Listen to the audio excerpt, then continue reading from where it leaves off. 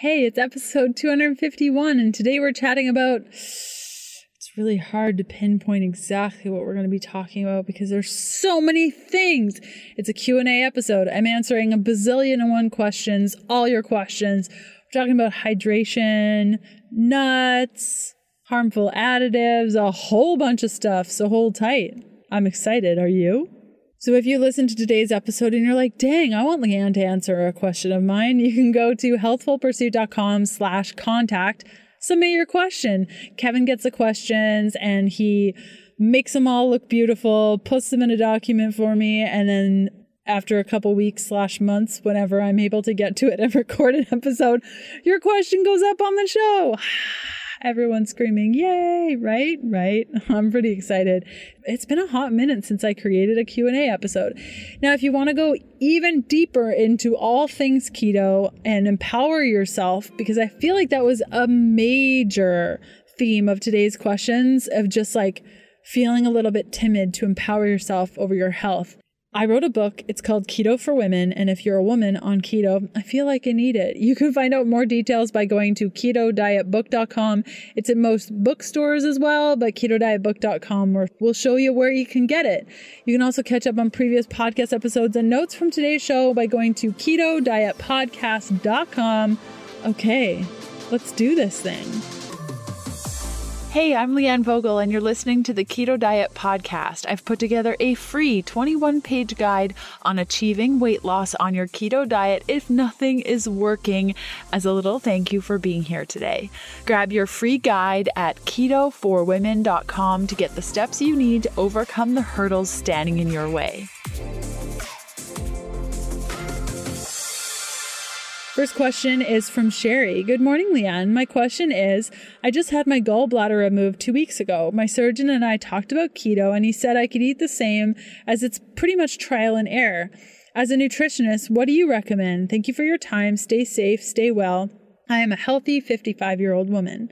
Okay, so a big tip for you, Sherry, is that anytime you want to find stuff, and this goes for all of you, if you're looking for whether or not I've done things on the past about something that you're experiencing, you can just go to Google and type in Healthful Pursuit and then the thing that you're looking for. So Healthful Pursuit gallbladder, or Healthful Pursuit kidney, or Healthful Pursuit chocolate cake, or anything. So if you just go into Google and type Healthful Pursuit and then the thing you're looking for, Google will show you all the things that relate to your question as per whatever is on Healthful Pursuit. So in your case, if you just go to Google and type in Healthful Pursuit gallbladder, you're going to find 3 resources. Now I'm going to explain each of these and then tell you what I would do if I were in your situation. The first is going to be an ox bile supplement. It blows me away that your surgeon did not talk to you about ox bile. It just grinds my gears a lot. So let me tell you a little bit about, first I'm going to tell you the 3 resources and then we'll get into the things. The second resource you're going to find when you Google Healthful Pursuit gallbladder is going to be podcast 71 on the Keto Diet Podcast, where we talked about gallbladder removal. And the third is going to be a video I did way back in 2015, which is still very relevant. I just watched it and holy moly, have I aged a lot in 5 years. If anything, just go to the Google machine and type in Healthful Pursuit gallbladder and see what I looked like in 2015 for a video all about gallbladder, fat digestion issues, everything to do with fat digestion on a ketogenic diet. Okay, let's rewind a little bit and talk about what happens when we eat fat on the ketogenic diet. So I'm going to simplify it a lot here.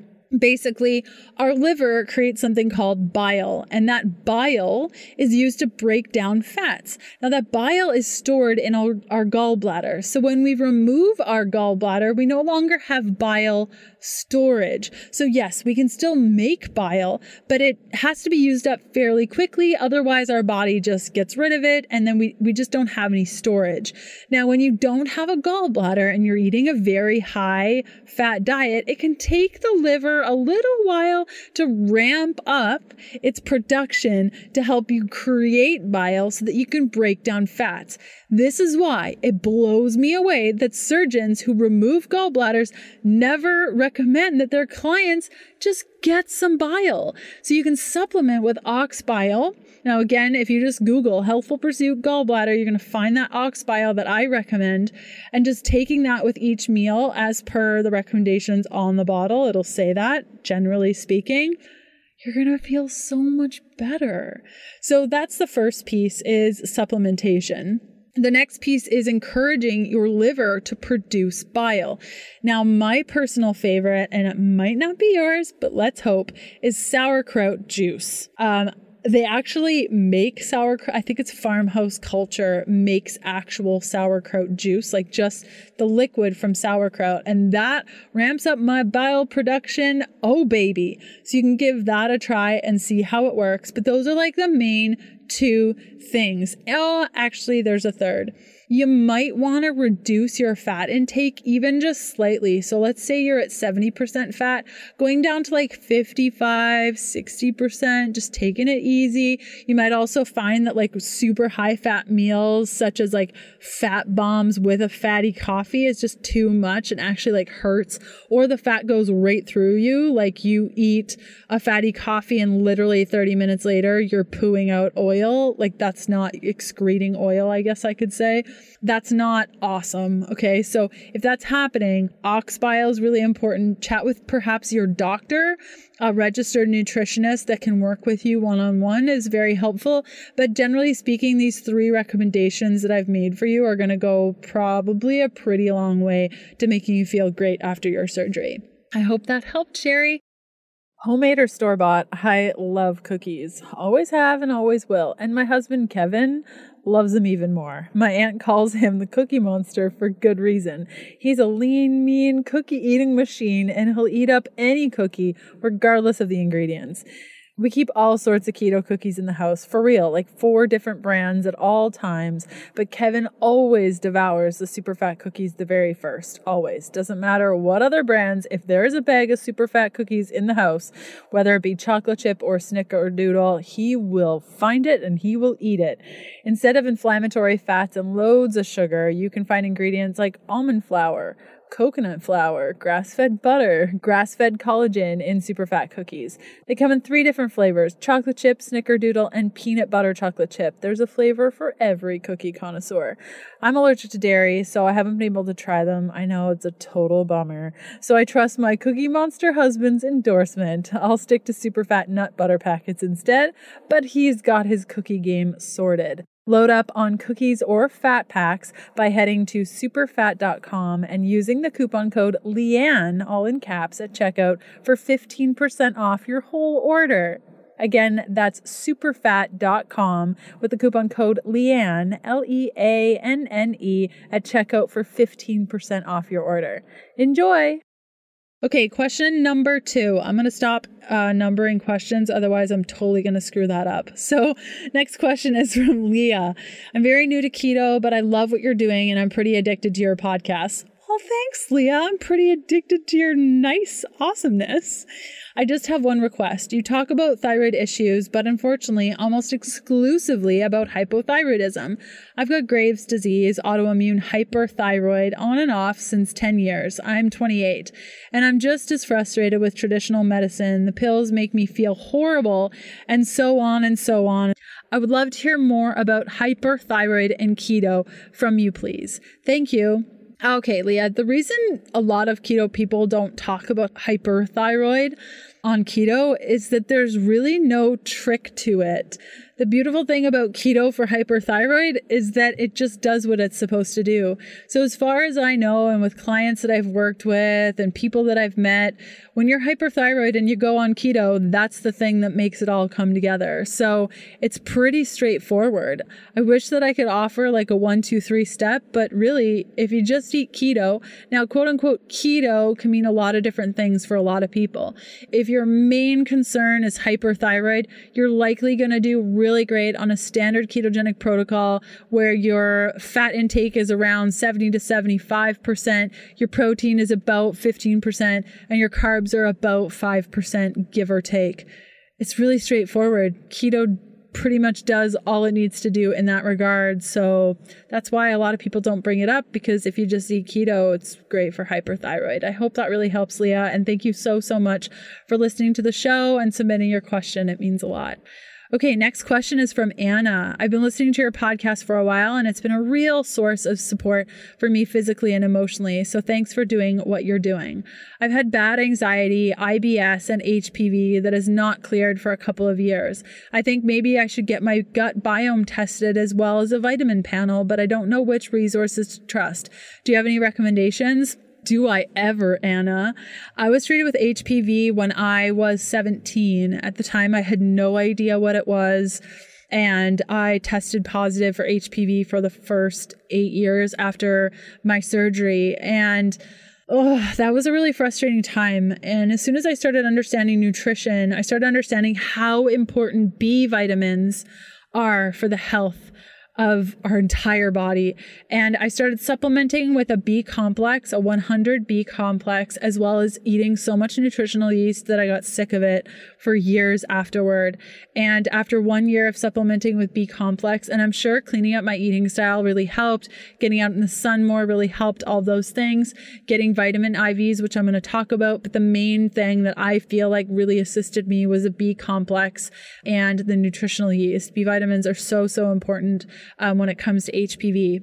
Now, vitamin IVs are really, really great when we're experiencing anxiety. It helps with IBS too. For me, my muscle spasms that I experience often and the pain that I experience going up my spine is always assisted when I get a vitamin IV. Let me explain what a vitamin IV is. Basically, you find a doctor, like a good one, that will shoot you up. And by shoot you up, I mean they connect you to an IV and it takes like 2-ish to 4-ish hours to pump you full of vitamins. And you get to choose your cocktail. Now, some doctors will only offer what they call a Myers cocktail, and other doctors offer a bunch of different things.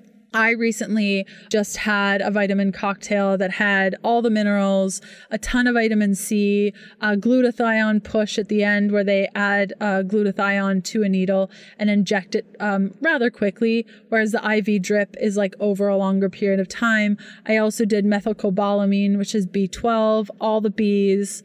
What else did they put in there? Vitamin D. I feel like I'm probably missing something. But when you work with a doctor, they'll usually be able to recommend, or I would hope that they would be able to recommend what might be best for you. And I only say that because you have a mixture of different symptoms, anxiety, IBS, HPV, and especially with IBS and anxiety, that, at least for me, my experience with both of these has been that they're very intertwined. When I'm anxious, my bowels are acting up. And when I'm nervous, my bowels are doing something completely different. So you might find a lot of benefit to vitamin IVs. And this really ties in line with your question of like, how do I find the right care and how do I know what to test for and what not? You really need to find a doctor. So if you go to a chiropractor, like a good chiropractor, chiropractors know what's up. They know people. They know doctors. I've never met a chiropractor that I didn't like. So chiropractors generally know doctors in the area that have vitamin IVs. And generally speaking, if a doctor offers Myers cocktails or something even stronger with vitamin IVs, or they know that methylcobalamin, vitamin B12 shots are better than the other one that's totally garbage. Like if you just ask, what's your vitamin B12 shot? If they don't say methylcobalamin, they're garbage, hang up.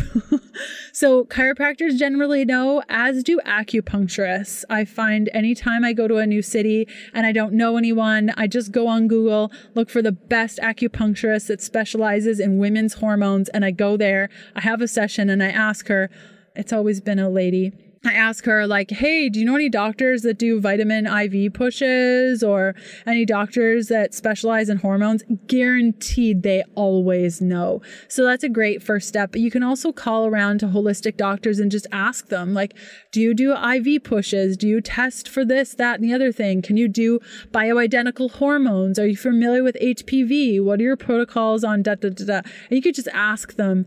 It's so important, especially if they're not willing to answer your questions over the phone. I'm not willing to spend the time to go into the doctor's office and meet the doctor. If they say stuff like, well, why don't you just come in for a consultation so we can answer your question then?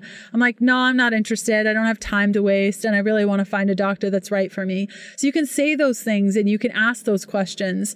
Now, another route that you could take is putting your health in your own hands. Now, I've done this for quite some time where I use Everlywell for testing all my own stuff. Now, they do not do gut biome testing, so that's something to keep in mind, but they have a whole bunch of different tests. Now, Everlywell is going to be, generally speaking, more expensive than getting your blood panels through a doctor, so just keep this in mind. Now, if you go to healthfulpursuit.com/well and use the coupon code KETO, you're going to get 15% off your order on any Everlywell at-home test kits. So what you do with Everlywell is you basically go to their website, figure out what tests you want, and then order them and put in that keto coupon code. And then once you've ordered it, the kit actually shows up at your front door. It's going to ask you for a couple samples depending on the type of kit that you've ordered. So I've done samples of saliva. I've done samples of blood. I've done urine, I feel like. Is that all? I'm sure there's more. But with the blood, you're thinking, no way could I poke myself with a needle. You don't have to. You prick your finger, okay, and you just drop a drop of blood on a piece of testing paper, and that's it. Mind blowing. It's available for you. Again, that's healthfulpursuit.com/well. Use the coupon code KETO for 15% off. Now, once you get those results, Everlywell does have a service that you can call into and book an appointment and have somebody review the lab work with you. I didn't love this experience with Everlywell. As a practitioner that really understands these numbers and things and panels, I felt like the person on the phone was just trained to say, it's normal, it's low, it's high, and that's all they're able to say. They can't offer any insight into what you should do or what it should look like. They just basically tell you how to read your own results. I found it to be kind of a waste of time, but if you're brand new to reading your own results, it's a really, really good intro. They'll explain what TSH is and how the thyroid works, so it's really good in that regard if you're new with all of this. And then once you have those results, you can look for a doctor. That's another option. Another option for you, Anna, is to grab Happy Keto Body. If you go to happyketobody.com, this is my 12-week keto program for women. And if you get the VIP option, you receive lifetime VIP calls with our doctor on staff, Dr. Nina Lewis-Larson. So once a month, all of our members submit questions, blood work, all sorts of things. And Dr. Nina goes through them on the call and answers all questions. So that's another option for you as well. But if you're specifically looking for testing, I think you're going to have the most benefit by finding a doctor in your area. Call around to the clinics, ask the questions, and I'm excited for you to get started. I really hope you're enjoying today's episode. I'd love to see where you're listening from. You can snap a pic and tag me at Leanne Vogel or leave a review for the show on your favorite podcast player. It helps me out tremendously. Okay, back to the good stuff. Okay, next question is from Taylor. Hi, Leanne. I've bought all your books and listened to all your podcasts religiously at work. Oh, thanks, Taylor. I do have two questions. I have heard on one of your podcasts that you mentioned pea protein. What are your thoughts on pea protein with a ketogenic diet? Also, I have vegan Shakeology and really enjoy it, but I'm curious as to your thoughts on that as well. I follow Beachbody workouts and enjoy those too. Taylor, I like Beachbody workouts too. Aren't they so fun? I'm friends with Shalene Johnson, which blows me away because I used to follow her workouts all the time. And I remember my sister came for visits and I was like, one day I'm going to be friends with Shalene. And she is such an amazing human being and just so great. If you don't follow her on Instagram, you must.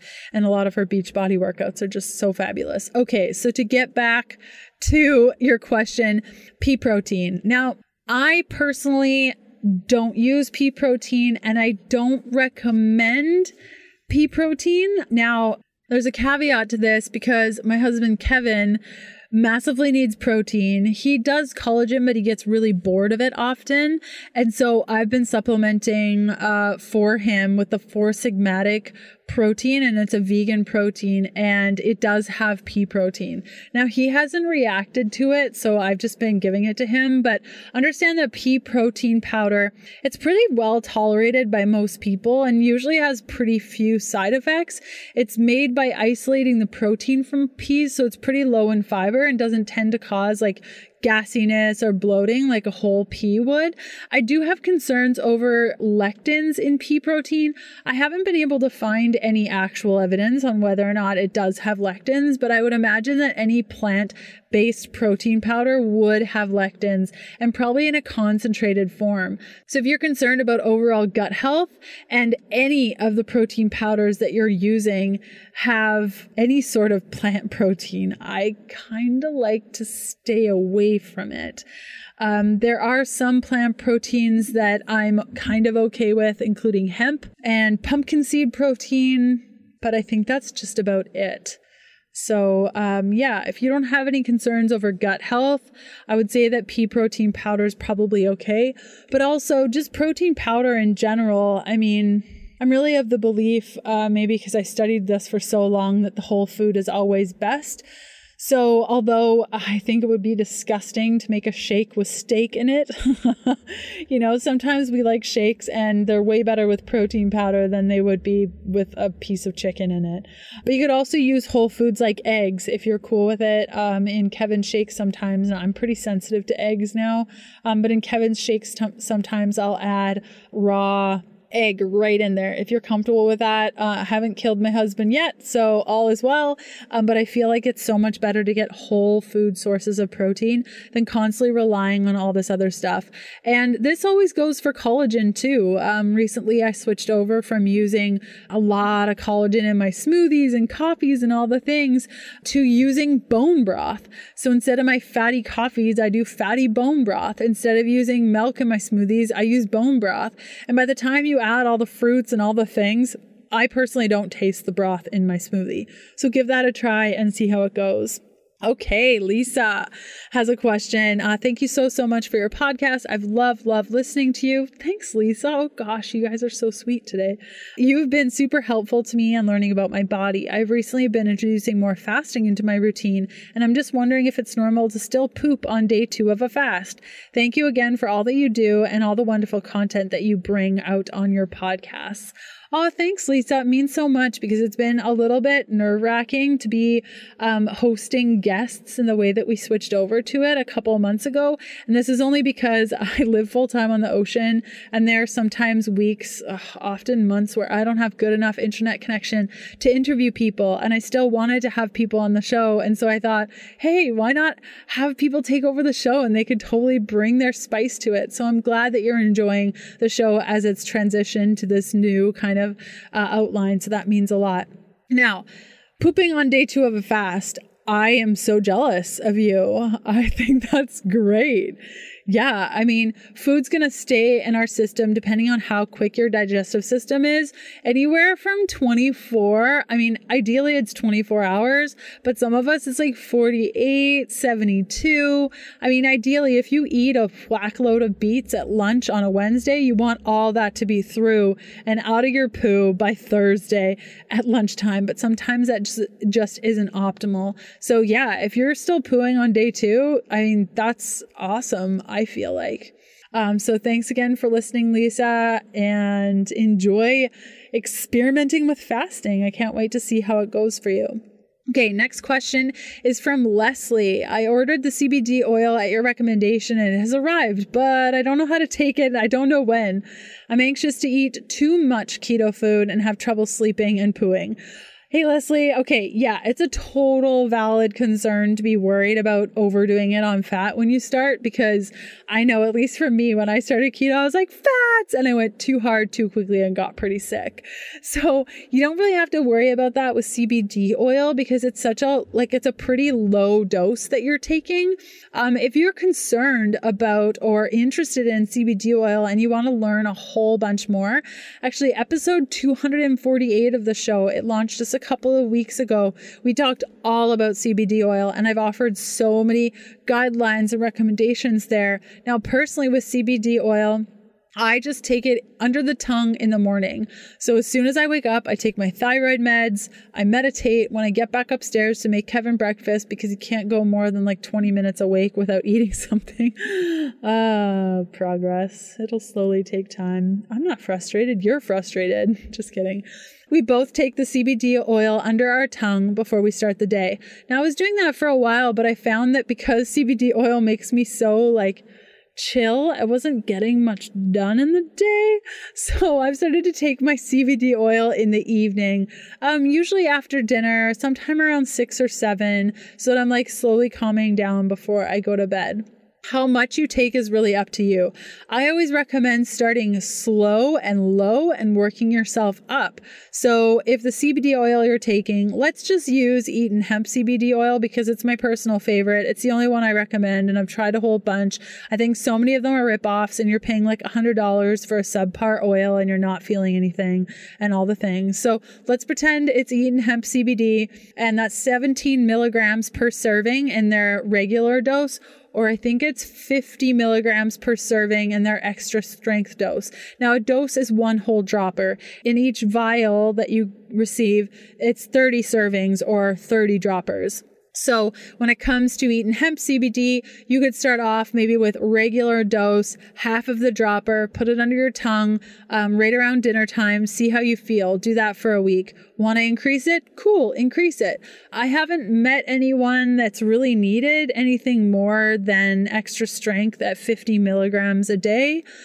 However, it wouldn't surprise me if there's a human out there that does 200 milligrams and they feel really great on it. It would get pretty expensive, and I don't think it's really necessary. Even their extra strength, when I first started using Eaton Hemp, they're just note the extra strength is 50 milligrams. And I'm no big deal. I take 50 milligrams of the other brand. And they're yeah, but ours is more potent. I'm pfft. And I took 50 milligrams of their extra strength CBD oil, and holy moly, that stuff is strong. It was 4 times stronger than the stuff I was on before. So I find I don't actually need that much, but just start slow and low and try to do it in the evening. Now, Kevin takes it in the morning. It doesn't affect him at all. So you just got to kind of go with it and see how it goes. Enjoy, Leslie. I think you're going to love CBD oil, and I'd love to know how you enjoy it as you start to supplement with it. Next question is from Sharon. I recently had my cholesterol levels checked and they were higher than they've ever been. I've been following the ketogenic diet for the last 7 weeks and have lost 10 pounds, but have been at a plateau for 3 weeks. My question is, how much effect on cholesterol level does the ketogenic diet have overall? Sharon, great question. And as we learn more and more about how cholesterol works, what it does, what we're looking for, all the things, the rules are changing. And really, if you look at all the papers, even back in the 1970s, they were starting to show that total cholesterol isn't really the number you want to go for overall. And unfortunately, when we go to our doctor, the first thing they look at is our total cholesterol, and they get very concerned when our total cholesterol has risen. And unfortunately, that's just a stupid way. I can't come up with the word other than stupid. Way of looking at cholesterol. So there are so many different factors that you need to look at. The most important is your triglycerides. Now, personally, I try to keep my triglycerides at a ratio below 1 when I look at the ratio between HDL and triglycerides. Okay, so that's what we really want to be looking at, is how many triglycerides to HDL do we have? And then LDL, although it's been labeled the bad cholesterol, I don't worry about it too much. Now, there are people out there that have a genetic predisposition to their cholesterol raising when they supplement with saturated fat. So if you are one of those people, what's going to happen when you go on the ketogenic diet and you're having a lot of saturated fat, usually in the form of MCT oil, coconut oil, butter, think of any fats other than MCT, because it's I don't want to say man-created oil, but it's definitely been tampered with. If you just think of any fats that are solid at room temperature, like tallow, duck fat, all those things, chicken fat, they're going to be pretty solid at room temperature. When we're having those fats and we have that genetic disposition, what's going to happen is that our cholesterol is going to increase. Is this a good thing? Probably not. Now, I don't personally have that genetic trait. I tested my genes a couple of years ago, found out that's not a concern for me, but my sister tested and it is a concern for her. So when she's eating the ketogenic diet and she eats a ton of saturated fat, her cholesterol is going really high. And in fact, her body does better with that genetic disposition. Her body does better at a lower cholesterol level. Now, if you're like, I want to know what this is, I want to know what my levels are, you have to get a DNA test kit. And then once you've done the DNA test kit, you want to go to Found My Fitness. Rhonda Kirkpatrick, I think it's Kirkpatrick or Rhonda Patrick, I'm not sure, has a app on her website that allows you to upload the raw data that you receive from your genetic test and upload it to her site, and she'll give you a lot more information. Now, I don't know the legal complexities of all this and where your information is shared or stored, so you're going to need to look into that and make a decision for yourself, but I felt like it was worth it, and it totally was, and I loved it so much, and I'm so happy that I know that when my cholesterol increases, I don't worry at all, and I don't care. But when my sister's does, it's usually a good sign that she's eating too much saturated fat. You know what I love more than anything in the entire world is helping people.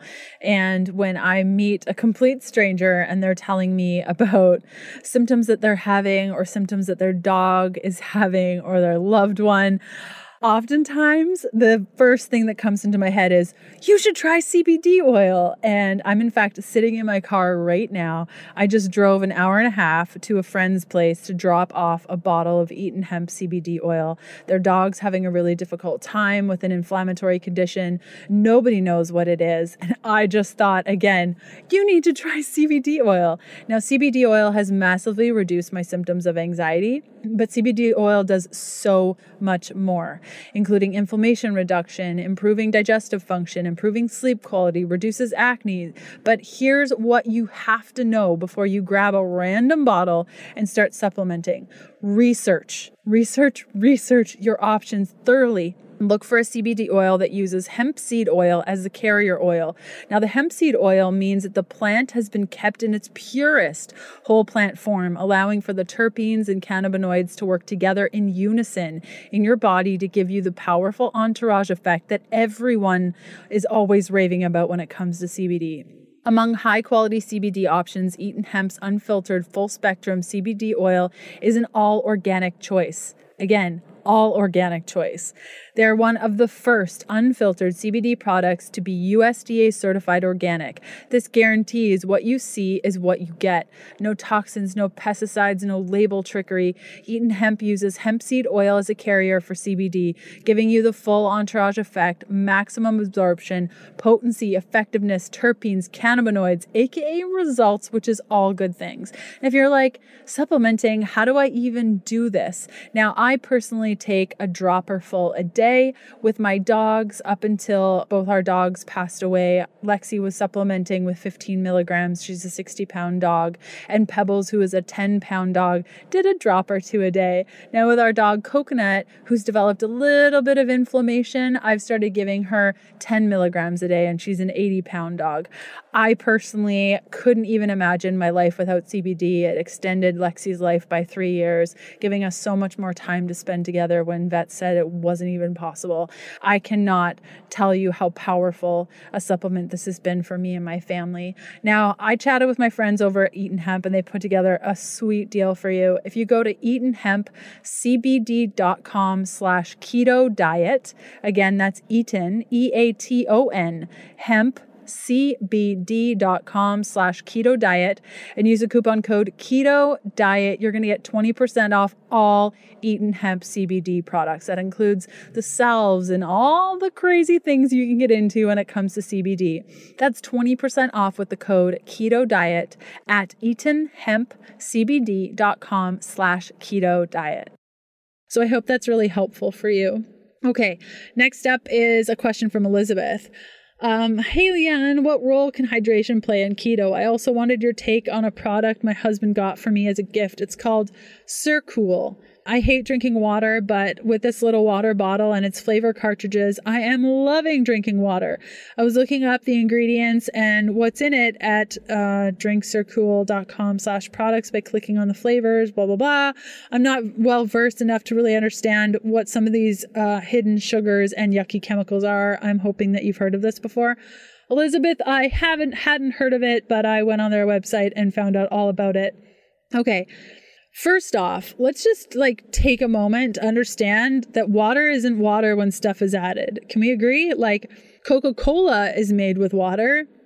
My face cream is also made with water, not water, right? So I know it's kind of a jerk thing to say, but it's so incredibly true. So keep that in mind. Tea is not water. What is water is 100% pure water. Now we can play around with this by I add some organic herbs to my water sometimes. Sometimes I make a cilantro water. Sometimes I make a mint water. Sometimes I add some cucumbers in there, some berries in there. And most time I just drink cold water because it tastes really good. Now, here's another thing about water. A lot of people hate drinking water because they're not drinking the right kind of water. So really be mindful of what kind of water you're drinking, where you're getting that water. Was it stored in plastic? Because the body knows. I cannot stand bottled water. Just the smell of it, the taste of it, holding the bottle, hearing the crunchiness, it really gets to me. So I don't drink a lot of water when I know I'm going to be drinking out of a bottle. Now, full reverse osmosis, delicious water, thankfully that I have a lot of access to. Living on a boat and drinking water from ocean water. It's a long process. Thank goodness we have what we call a water maker that just takes the ocean water out, makes it into reverse osmosis water, and then I add minerals into it afterward. This is the best tasting, most amazing water. It's so tasty. So you just have to find the water that you enjoy and then drink that. Now I did look at all the ingredients. So I'm going to list off the ingredients that you should be noting or just aware of that probably aren't that great. So going forward, you know what to look for, and then I'll explain what some of them are. Sucralose, not great. Caffeine, not awesome. Sodium benzoate, also not great. Monopotassium phosphate, also not great. Citric acid, natural flavors, which aren't always natural. Now, when I looked at the specific product, the line that I thought was the most cleanest, if you're just nah, Leanne, I'm going to eat this forever, I don't care. Pure Sips looked the safest. But they're the safest because they have nothing but what they're calling natural flavors. And I think you could save a lot of money by just putting herbs and fruits and vegetables into your water. Just a thought. So when it comes to sodium benzoate, it may increase your risk of inflammation, oxidative stress, obesity, ADHD, allergies. It may also convert to benzene, which is a carcinogen. Okay, so low levels in beverages have been deemed safe. This is a term that drives me crazy even to this day. Generally recognized as safe. Now, the problem with this list is that oftentimes it is well funded, meaning that I have known of companies that have paid an exorbitant amount of money to kind of wean themselves into these certain circumstances. So that's something to be mindful of. Also, a lot of these tests aren't done on people that are drinking 8 to 10 bottles of this stuff a day, every day. So keep that in mind. The next ingredient, monopotassium phosphate. If you have severe kidney disease, this is massively something that you're going to want to avoid. Or if you have a history of kidney dysfunction in your family, definitely do not even play around with that ingredient. And those are kind of the two that I know about. But overall, other than the Pure Sips, I would avoid this product personally. No, I wouldn't even do the Pure Sips, honestly. But if I had to choose one, the Pure Sips from Cool would be the one that I would choose. Okay, next question from Marina. I have purchased your book, Keto for Women, and I love it. Thanks, Marina. Not a lot of people love that book. I'm not sure why. I have great reviews on Amazon and everyone I've talked to loves it, but it hasn't done the great at bookstores. So if you're a keto woman and you don't have a copy yet, I think you should get it because Marina likes it and everyone I talked to has really enjoyed it too. You can find more information by going to ketodietbook.com. I have a specific question about the fat-fueled profiles. I have had severe reactive hypoglycemia for 8 years. I have been paleo for the last 6 years and started keto about 4 months ago. Would you suggest a pumped keto profile for me as stated in your book? Also, any tips if you can't track your macros? It's triggering for me due to previous disordered eating. I do low impact workouts every day, bar and Pilates. Marina. Okay, so I've had hypoglycemia, reactive hypoglycemia. I had it, I think, for like 13 years, specifically before I went keto. So me personally, as soon as I went keto and I got over that hump that we all do of like, oh my gosh, I feel like I'm dying, my transition to keto was not pleasant, like at all. And once I got over that, I just stopped having hypoglycemia and I've never experienced anything at all. Like I have not experienced anything since. After those 4 days of keto, that was back in 2014. July 2014. Wow, that's so long ago. That's crazy.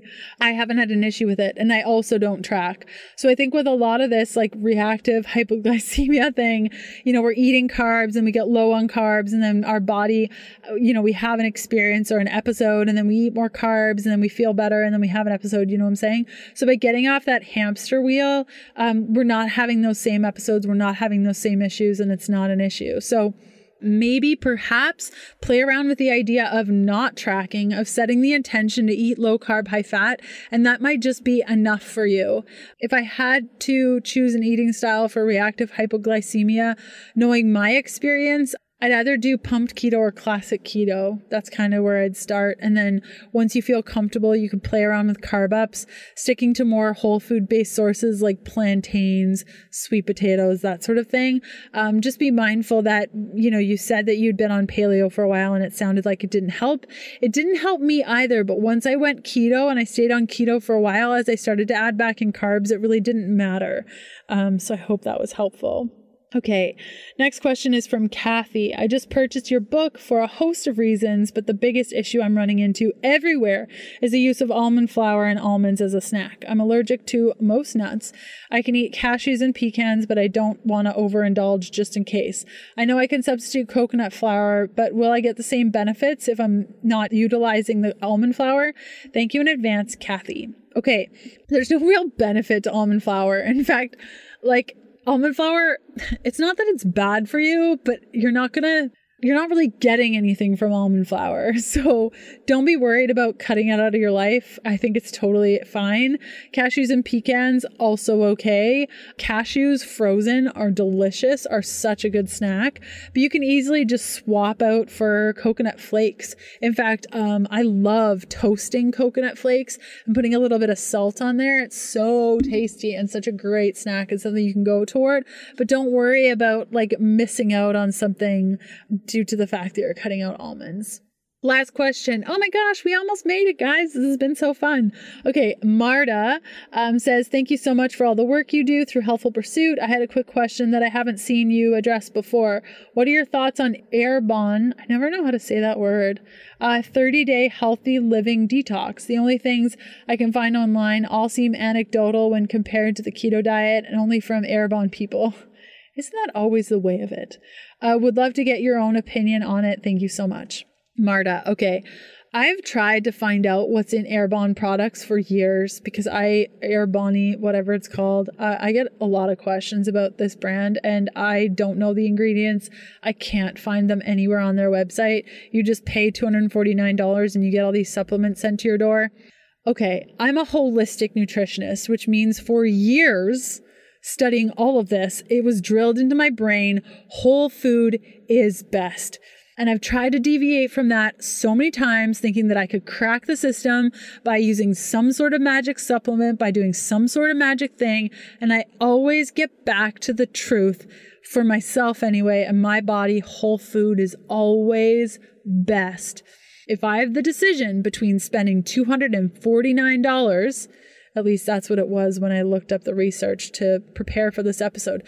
$249 on a 30-day supply of supplements, or I have a choice to go to a farmer's market or get a couple more seeds from my garden and make my own food, or get some really good high quality meats and some beautiful kale and some coconut oil, and I'm going to make a feast.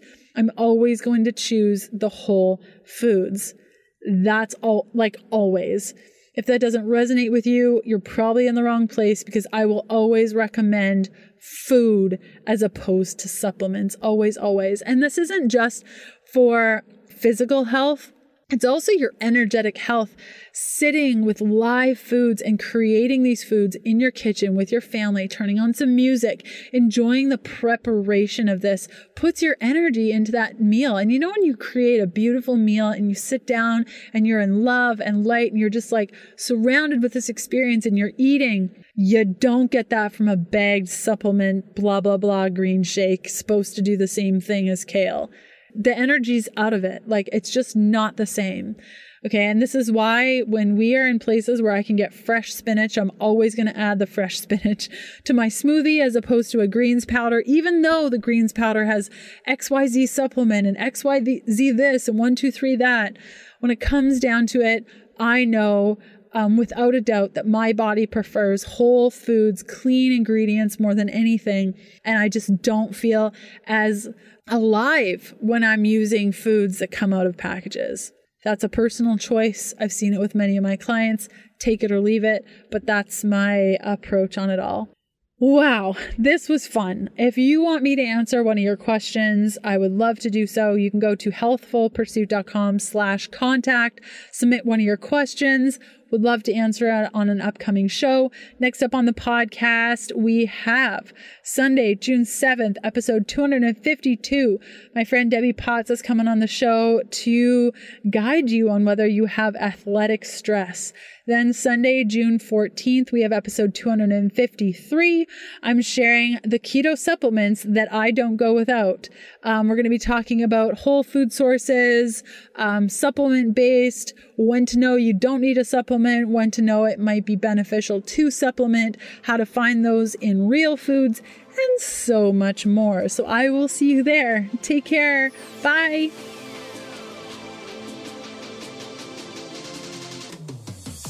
Thanks for listening to the Keto Diet Podcast. Join us again in a couple of days to discover more Keto for Women secrets for your fat-fueled life. The Keto Diet Podcast, including show notes and links, provides information in respect to healthy living, nutrition, and diet, and is intended for informational purposes only. The information provided is not a substitute for medical advice, diagnosis, or treatment, nor should it be construed as such. We cannot guarantee that the information provided on the Keto Diet Podcast reflects the most up-to-date medical research. Information is provided without any representations or warranties of any kind. Please consult a qualified physician for medical advice and always seek the advice of a qualified healthcare provider with any questions you may have regarding your health and nutrition program.